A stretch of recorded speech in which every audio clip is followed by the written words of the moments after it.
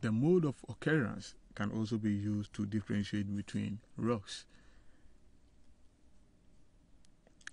When we look at the mode of occurrence, or when we talk about the mode of occurrence, we're talking about where the rock was formed.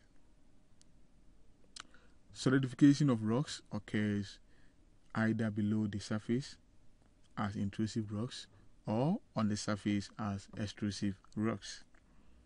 So rocks formed within the earth are more crystalline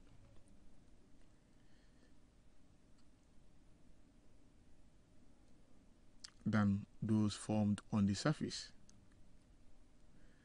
When we talk about the crystals, we're talking about the shiny materials found in rocks. An example of those intrusive rocks include granite and gabbro.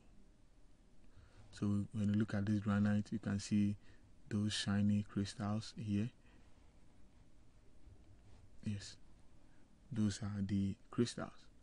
And when you look at the extrusive rocks, that is rocks formed on the surface of the earth, an example is the obsidian, you cannot find any crystals here. And even if there will be an existence of crystals, they will be very, very small, that you need a magnifying glass to identify them.